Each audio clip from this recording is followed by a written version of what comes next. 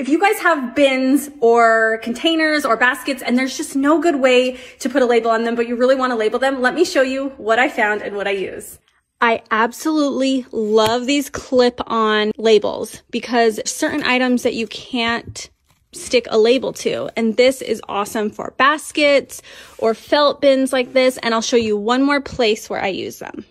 I also use them on these little black bins in my son's toy room because there just wasn't a good way to put a label on here. And this way I can switch it out by just simply tearing off this little label that I made with a label maker.